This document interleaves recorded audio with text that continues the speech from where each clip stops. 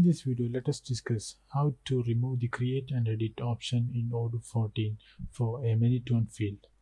So here in my model, you can see a restore partner Many2one field called partner. So when I just enter some data which is not inside this, it will ask whether we need to create and edit the particular entry. So let us see how we can remove this option from Odoo 14.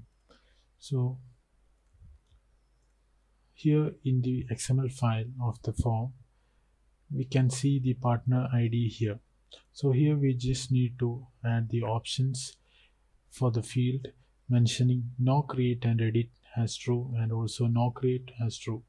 So when I just run this and when I just upgrade my module,